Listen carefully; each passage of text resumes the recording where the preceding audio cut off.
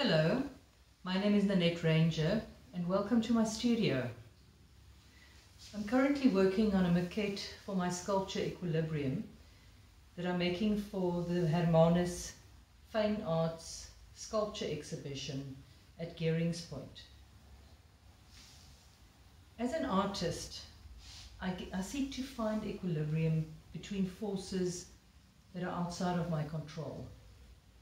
And I'm hoping that my sculpture Equilibrium will be a symbolic reminder of the need to seek a calm center, a place for reflection and hope. Please remember to mark the date 11 June for the opening of our exhibition. Goodbye.